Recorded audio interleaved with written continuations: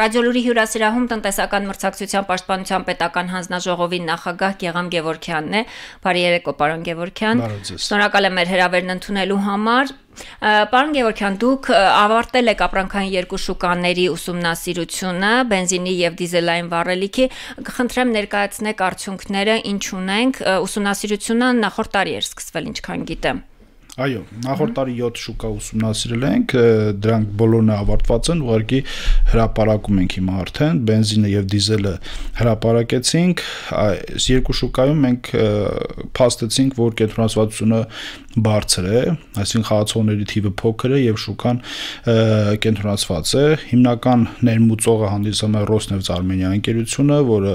ներկրում է Ռուսաստանից բենզին, վաճառում է արդեն CPS, Flash, Max ընկերությունները, որոնք էլ վաճառում են իրենց հերթին այլ տնտեսվարողների, որոնք արդեն բենզալցակայաններում իրենց վաճառքն են իրականացնում։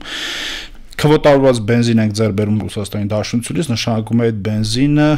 արտահանման турքի չի ենթարկվում Ռուսաստանում, մենք ամեն տարի կառավարության որոշմամբ եւ փոխադարձ համաձայնությամբ ունենք Ռուսաստանի կողմի հետ պայմանավորություն 155,000 տոննա եղել անցյալ տարի բենզին եւ 155,000 տոննա դիզել։ Եվ Ռուսաստանից ներկրվող վառելիքի չափականակը 98%-ի մոտ է, այսինքն գերազանցապես այնտեղից է ներկրվում։ Բենզինի շուկայում, ինչպես եւ դիզելի շուկայում մենք կարողացանք փաստել, որ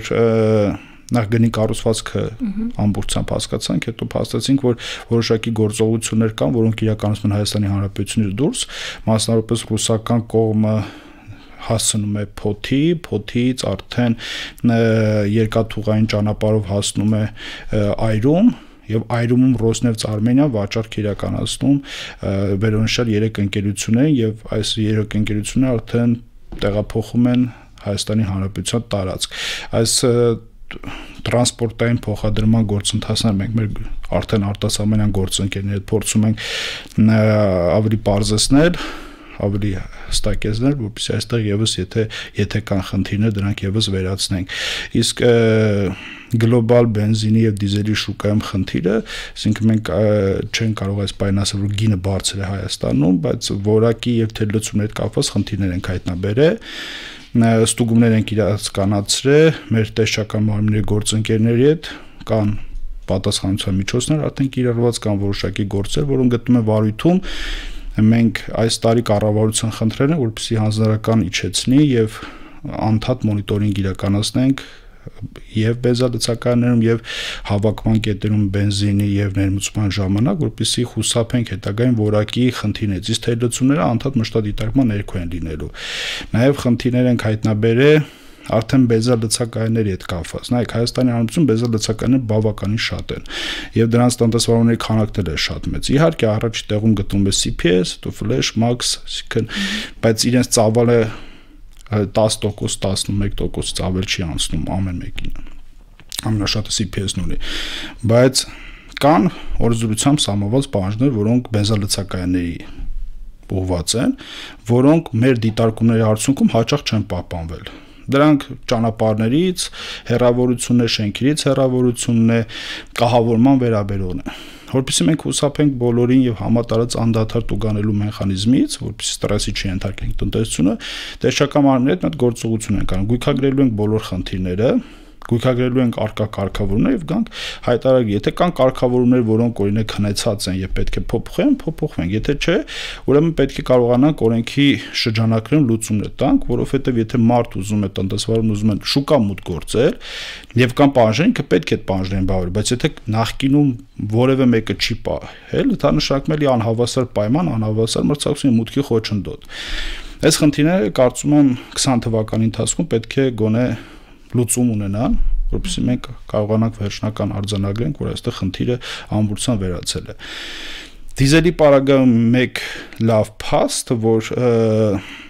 մի շարք տնտեսվարող սուբյեկտներ Իրանի Իսլամական Հանրապետություն սկսել են դիզել ներկրել, տնտեսվարող սուբյեկտների քանակը բավականին շատ է, բայց ծավալը փոքր է։ Իսկ ընդհանրապես 1%-ի կարգի է կազմում։ Իհարկե սա ազդեցություն չունի շուկայի վրա, բայց եթե այս տենդենսը շարունակվի, մենք կարող ենք արդեն իմանալ, որ թուլանա կենտրոնացվածության աճանը։ Իսկ մնացած խնդիրները, այսինքն այլևս չկա որևէ արհեստական խոչընդոտ, չկան սահմանափակումներ Հայաստանի Հանրապետության տարածքի մասին խոսքը, եւ դա կարծում եմ ժամանակի ընթացքում նաեւ շուկայի մասնակիցների տեղաբաշխվածությունը ունեցած, այսպես ասած, դերը շուկայում սկսի փոխվել։ Պարոն Գևորգյան, դուք ԱԳԼՃԿ-ներում նույնպես ուսումնասիրություն եք անցկացնում, կասեք ավարտել եք ուսումնասիրությունը թե չէ եւ ինչ ունենք այնտեղ, ի վերջո բարձեցիք, որն էր պատճառը, որ վաճառվող գազի գինը բավականին ցածր էր։ Այո, այստեղ եւս մենք իրականացրել ենք ուսումնասիրություն, ավարտել ենք, մենք վերջնականապես փաստեցինք, որ խորանարդ մետրից կիլոգրամի անցման արդյունքում կառավարության դիրքորոշումը ճիշտ է եւ չի կարող դա ազդել գնի վրա, ընդհակառակը նույնիսկ այս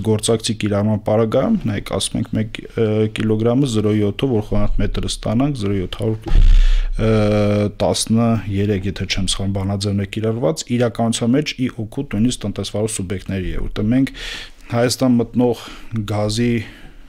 այսպես ստուգում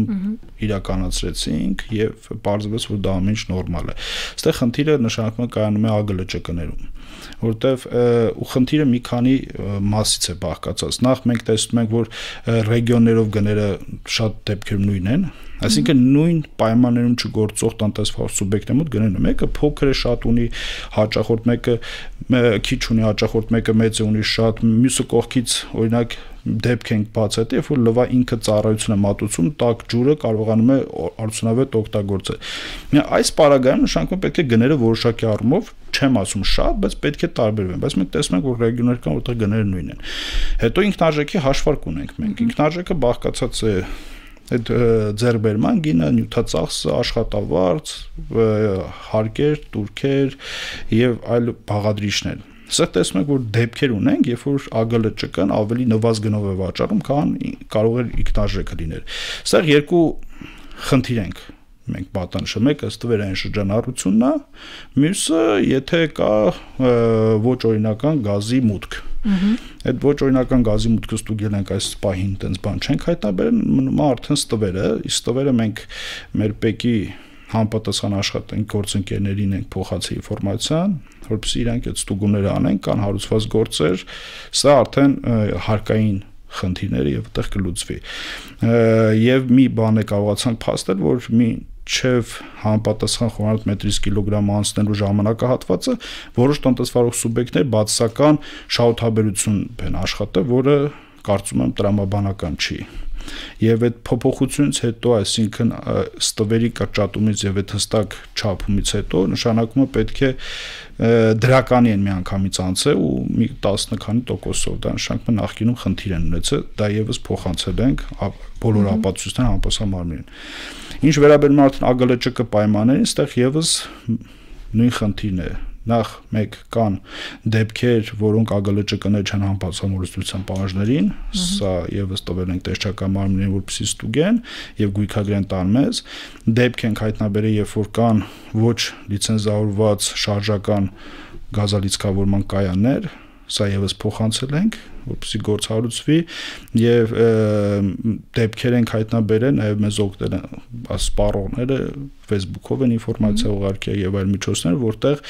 ճնշումը սահմանված չափից շատ են լցնում։ Ես հորդորում եմ միանշանակ, որ դա միգուցե երկար կքշի մարդը ճանապարհի առումով, բայց դա անվտանգության առումով խնդիր է եւ դրանով փորձում են որոշ տնտեսվարող սուբյեկտներ գրավեն սպառողները, որտեղ սպառողը, այսպես ասած, կարճ առավելության համար գնում է դրան։ Սա եւս փոխանցել ենք ու ավարտել ենք այս ուսումնասիրությունը եւս։ Շաքարի շուկայում ինչ ունենք։ Նախորդ տարեվերջին դուք հայտարարեցիք, որ այս շուկայում գների նվազում կա, բայց հունվարի վերջ արդեն փետրվարին երևի թե որոշակի գների բարձրացում կլինի։ Ինչ ունենք այս շուկայում։ Ես իմ կանխատեսումների մեջ մի փոքր սխալվեցի, մենք գների ավելի խոր անկում ունեցանք եւ այսօր արձանագրված ունենք դեպքեր, որ շաքարը վաճառվում է 179 դրամով։ Սա նորից փաստում է, որ մեր մոտ խնդրահարույց է եւ մենք սկսել ենք արդեն վարույթ, որոշում կհրապարակենք շուտով, փաստի արդի վարույթ ենք հարուցում, որպեսզի հասկանանք շաքարի նման էժան գնի խնդիրը Արդյոք կա դեմպինգային երևույթ, թե չկա դեմպինգային երևույթ, արդյոք կա ստվեր, թե չկա ստվեր, եւ եթե մենք տեսնենք դեմպինգային երևույթ, ուրեմն համապատասխան պատասխանատվության միջոց կիրառենք, մենք նոր շաքար ներկրողների հետ եւս շփվել ենք, ուզում անկեղծ լինեմ, այո, կան նոր շաքար ներկրողներ, բոլորը փաստում են, որ չկա այլևս որևէ խոչընդոտ ներմուծման հետ կապված, բայց իրացման ոլորտում հանդիպում են խնդիրների, ոչ թե հարստական խնդիրներ, հենց այն դեմպինգի, ինչի մասին խոսում ենք, այսինքն մենք դաշտ ազատականացրել ենք, մարդկանց հորդորել ենք շաքար ներմուծել, մարդիկ սկսել են, տնտեսվարող սուբյեկտներն սկսել են շաքար ներմուծել, բայց եկեք տեսնենք, որ Հայաստանում այնքան էժան է շաքարը վաճառվում, որ ձեռ չի տալիս այդ գնով վաճառումը, հասկանանք, եթե դա իրապես տնտեսապես հիմնավորված գին է, ուրեմն ամեն ինչ նորմալ է, թե իրապես տնտեսապես հիմնավորված գին չէ, ուրեմն պետք է մենք խոշոր տնտեսվարողների հետ որոշակի աշխատանք տանենք, որպեսզի այդ երևույթները վերանան, բայց անկախ ամենից փաստում են, որ գինը 18-19, սկսած 17 թվականից նայել ենք, դինամիկան իջնում է եւ դա կապված է այո եւ մրցակցության շատացման հետ եւ միջազգային գներն էլ որոշակի առումով չէ, բայց մոտ 200 դրամով գնի անկումը, եթե նայում ենք, այս դինամիկան սա իջնում է, դա ակնհայտ է, ապացուցված է, որ տնտեսվարողների վարքագծի մրցակցության առումով էլ է տեղի ունեցել։ Այս շուկայում քանի նոր ընկերություն կա։ Շուկայում ընդհանուր առմամբ կան 46 ընկերություններ, բայց խոշոր խաղացողները երկուսն են հիմնականում, Ալեքսանդր Հոլդինգը եւ Արմեն Համիկաձեն։ Իսկ ներողություն, այդ 42 ընկերությունից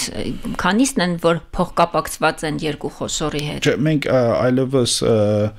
նման խնդիրները սենց ենք արձանագրում։ Եթե մենք տեսնում ենք, որ փոխկապակցված են, մենք միանգամից դիտարկում ենք։ Օրինակ Ալեքսանդր Հոլդինգ ես ասում, իր փոխկապակցվածն է, իրար հետ եմ ասում։ Այսինքն մենք գոնե մեզ հասանելի որևէ տվյալ, եթե մենք տեսնում ենք, որ կա փոխկապակցվածություն, կամ մենք ենթադրում ենք, ուրեմն մենք տենց էլ ասում ենք, այսինքն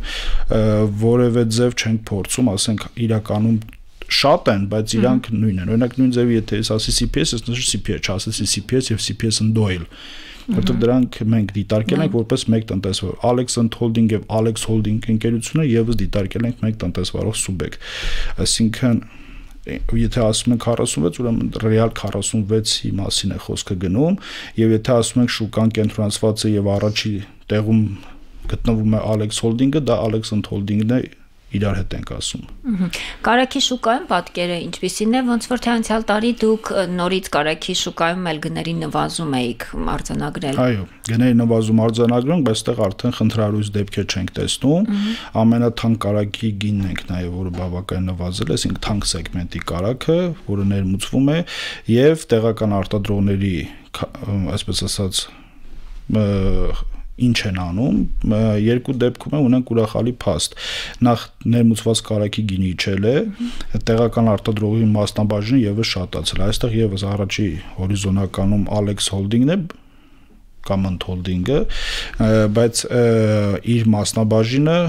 բավականաչափ իջել է այս տարի։ Եվ հաջորդ լավ լուրը ուսումնասիրությունների արդյունքում մենք որակական խնդիր ընդհանրապես չենք հայտնաբերել,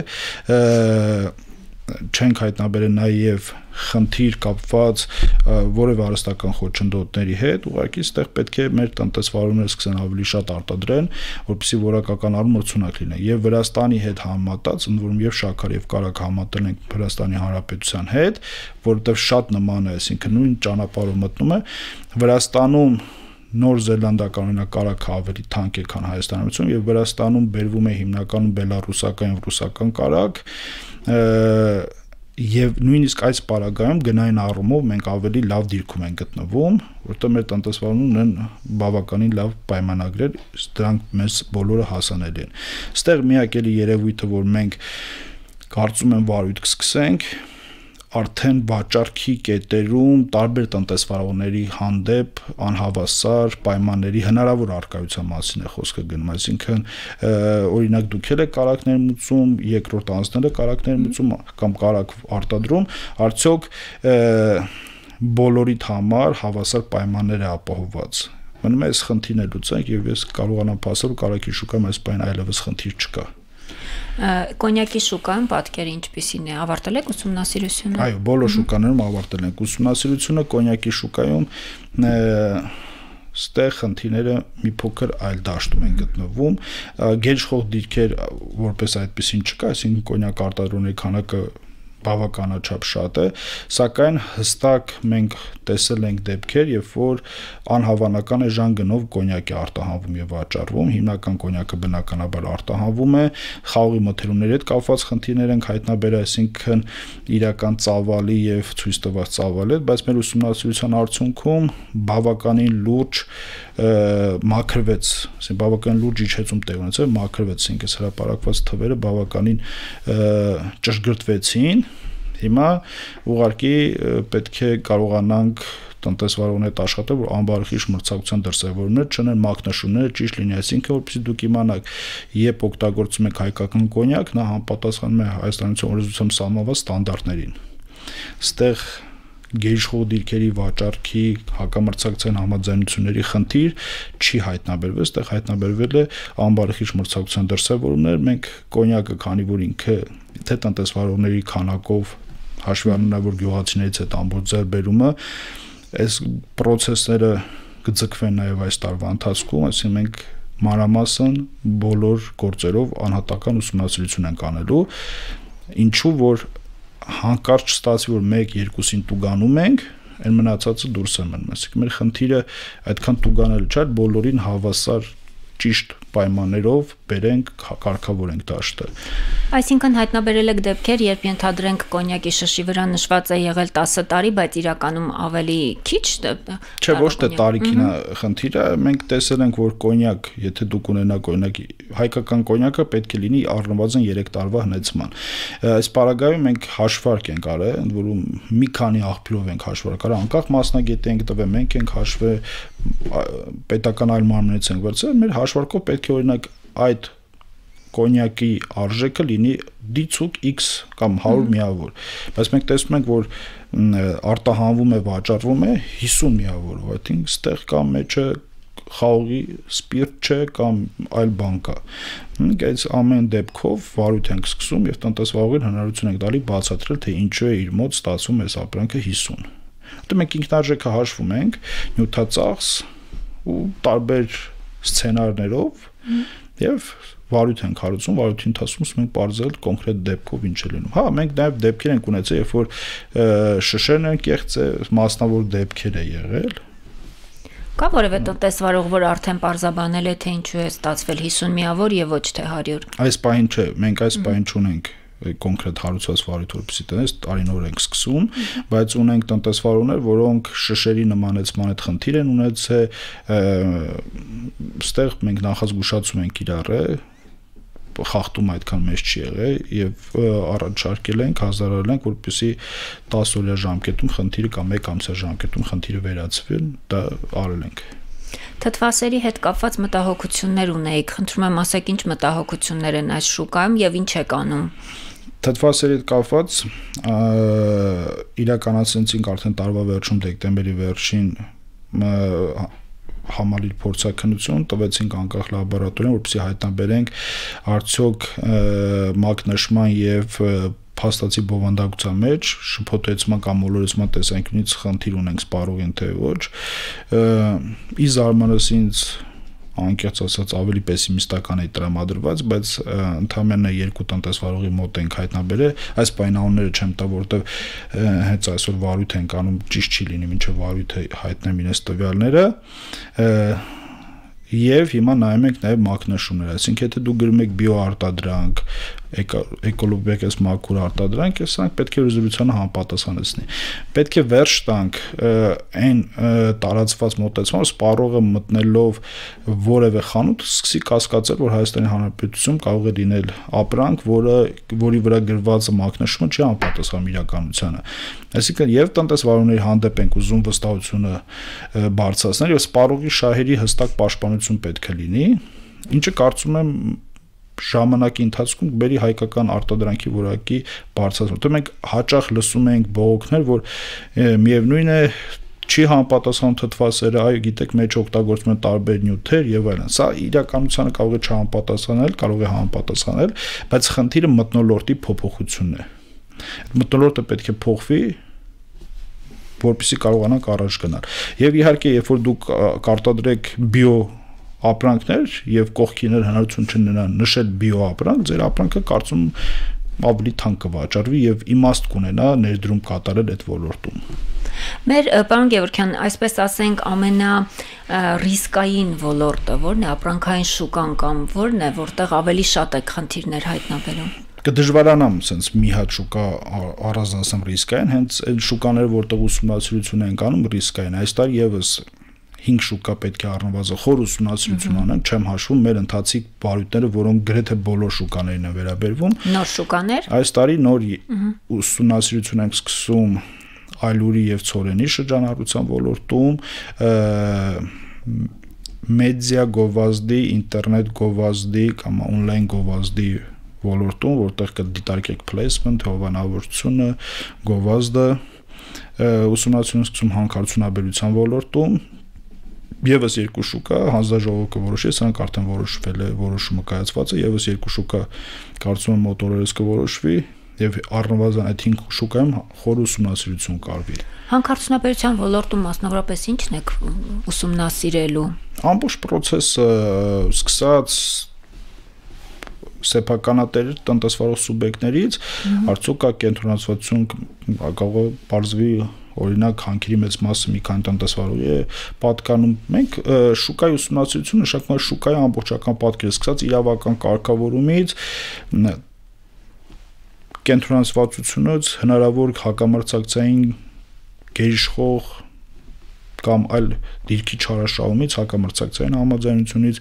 եթե կլինի մոնոպոլիաներ դրանց ուսումնասիրությունից, չնայած ոնց որ մոնոպոլիաներ չկան, հիմնական գերիշխող դիրքի մասին է խոսքը գնում, եւ մրցակցության կապված այլ խնդիրներից։ Սա նաեւ իրական սեփականատերերին կօգնի բացահայտել։ Մենք անկախ ամեն ինչից փորձում ենք իրական սեփականատերերին բարձենք, որովհետեւ եթե իրական սեփականատերին չենք բարձում, չեն կարող են ձեր ասած անձանց խումբը հայտնաբերենք, այսինքն որպեսզի հասկանանք կենտրոնացվածությունը կա,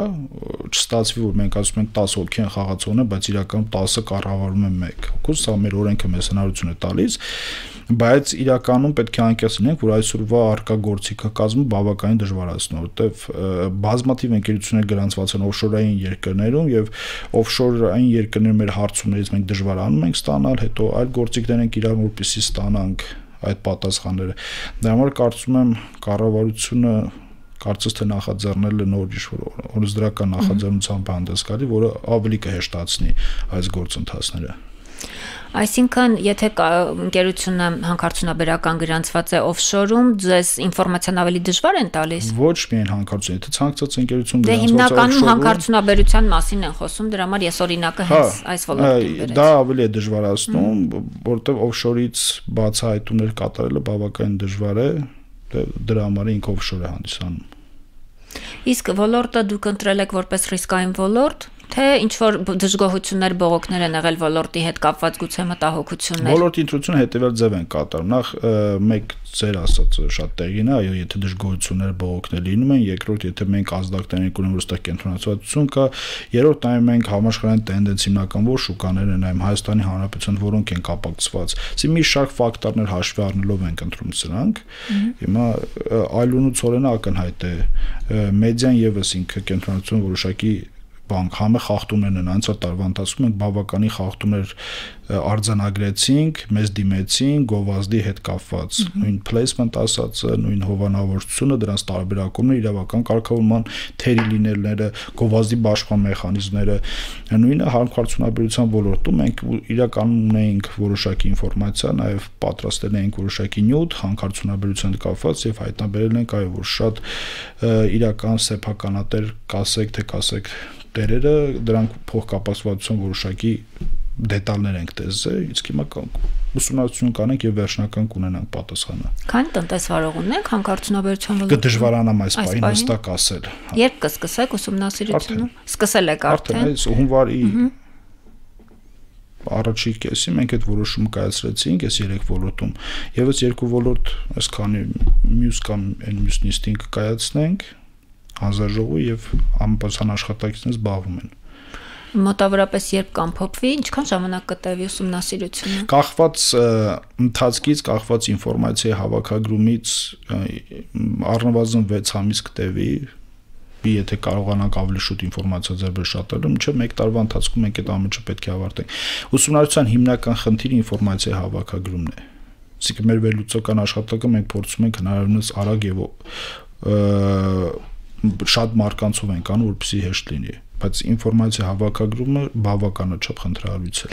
Եթե ես ճիշտ եմ հիշում, եթե սխալ կլինեմ, ուղղակի կոնկրետ հանքարդյունաբերության ոլորտում առաջին անգամ է նման ուսումնասիրություն նախաձեռնում, պարոն Գևորգյան, թե նախկինում նույնպես եղել։ Հանքարդյունաբերության ոլորտում չի եղել, չէ, նման ուսումնասիրություն, մեր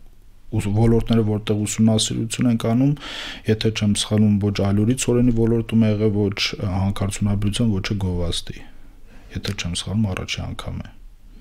Շնորհակալ եմ, դուք ասացիք, որ հնարավորինս շատ մարդկանց եք փորձում ներգրավել, կարողանում եք այդքան աշխատակիցներ ունենալ։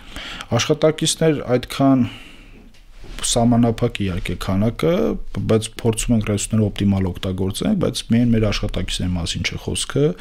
մենք շփվում ենք թե տարբեր տնտեսվարողների հետ, թե այդ ոլորտում գիտակ մարդկանց հետ եւ քանի առիթն է հատուկ շնորհակալություն եմ ուզում հայտնեմ մեր տնտեսագիտական համալսարանի նախկին ժողովի ինստիտուտի անձնակազմին, իրենք ունեն ամբեր հետազոտական կենտրոն, որը անցյալ տարի նկարակով մեզ խոշոր ուսումնասիրություն տվեց։ Այս տարի եւս ունենք արդեն ստորագրած հուշագիր, որ իրենց արկա ռեսուրսները թե գիտնականների թե ուսանողների մակարդակով օգտագործենք ոչ միայն շուկաների ուսումնասիրության, այլ հարցումների եւ այլ առումներով։ Նման հուշագիր ունենք ֆրանսիական համալսարանի հետ եւ գյուղատնտեսական ակադեմիայի կամ ինստիտուտի հետ կհորդորեմ եւս մնացած բուհերին, մենք բոլորին ենք առաջարկել այս կապիտալը օգտագործենք, բայց ասում ամբերի հետ մենք այդ փորձը արդեն ունենք կարագի շուկայով, բավականին լուրջ ուսումնասիրություններ, բավականին լուրջ գիտական կապիտալ ունեն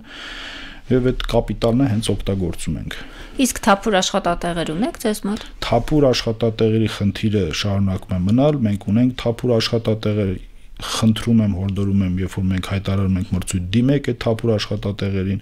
անկեղծ ասած այդ չեմ հասկանում ինչն է խնդիրը, որտեղ տաղ չափանիշներն են հստակ, այտենց օրենքով սահմանված է, մենք որևէ լրացուցիչ պայման պահանջ չենք դնում, բայց երբ որ մրցույթ ենք հայտարարում, դիմող նույնիսկ չի լինում, այսինքն այն խոսակցությունը, որ վայ լավ արժանի կադրեր դուրս են մնում,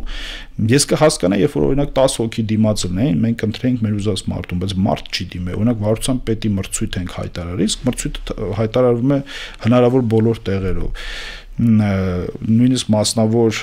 աշխատանքի որոնման կայքերում ենք խնդրում դնել, Facebook-ով ենք դնում, եւ մարդիկ հաճախ չեն մասնակցում կամ չեն ուզում մասնակցել, մակարդակը բավականին թույլ է եւ մենք ստիպված ենք լինում անդադ փորձել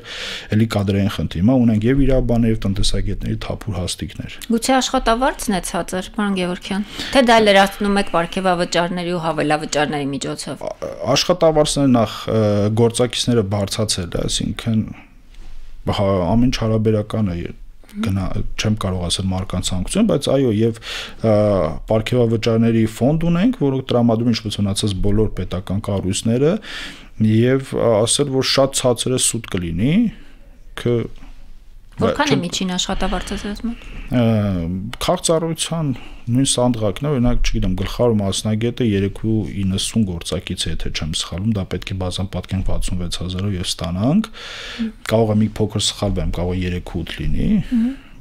Վարչության պետը մի քիչ ավել, այս կարգի աշխատավարձի մոտ 300 քանի հազար, առաջի կարգինը բնականաբար ավելի ցածր, բայց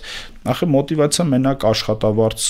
իհարկե ընդունում եմ, որ աշխատավարձը շատ կարևոր հանգամանք է, բայց մոտիվացիա մենակ աշխատավարձով սահմանափակել սուտ կլինի։ Ես վստահեցնում եմ, այս կառույցում աշխատելուց հետո, մի քանի տարի հետո, մասնավորում միանշանակ այդ աշխատողի այդ մասնագետի համար որս է լինելու եւ ցույց է տալի պրակտիկան։ Մեր աշխատակիցների համար մասնավոր սեկտորը բավականին լուրջ հայտ է ներկայացնում եւ անդադ հոսք ենք ունեմ դեպի մասնավոր սեկտոր բավականին բարձր աշխատավարձով։ Սա մեկ մոտիվացիա, երկրորդ նույնիսկ հրավիրում ենք փորձ ունեցողներ, որ գան փորձնակ դառնան։ Ես չեմ պատկերացնում, օրինակ, որ մարդը դեռևս ընդհանրապես փորձ ունի, իրան 1 միլիոն կամ 600,000 աշխատավարձ դժվար տան։ Բացի այդ հանրապետությանը ծառայելու մոտիվացիան էլ է շատ կարևորում, դա անկեղծ եմ ասում, որտեվ դուք գործ եք ունենում տնտեսության կարևորագույն մարմիններից մեկում, գործ եք ունենում բոլոր տնտեսվարողների հետ, այսինքն կարճ ժամանակում դուք պատկերացում եք կազմում ամբողջ տնտեսությունում ինչ է կատարվում։ Այս ինֆորմացիան, այդ գիտելիքները միանշանակ վաղ ձեզ օգնելու են շատ լավ աշխատանք գտնելու։ Շնորհակալ եմ Ռադիոլուրի հյուրասրահում տնտեսական մրցակցության պաշտպանության պետական հանձնաժողովի նախագահ Գեղամ Գևորգյանն էր, հաջողություն։